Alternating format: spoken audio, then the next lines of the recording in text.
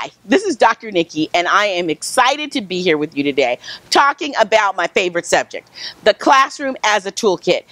The thing is, we talk about math toolkits. Your classroom is the first one. In your classroom, you need tools. So let's just start with some of them. You need a 5-frame. If you teach K or first grade, you need a 5-frame. 5 frames that kids can stand on.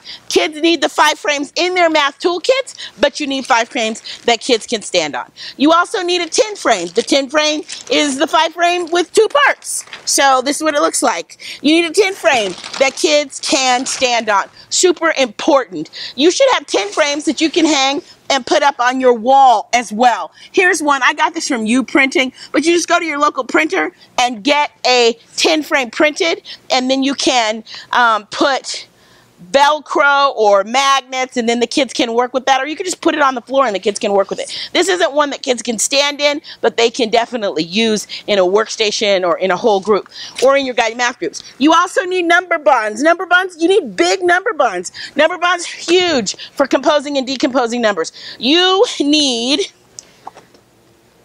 number lines that kids can walk on. This is a yoga mat made into a number line. Very easy, but extremely important.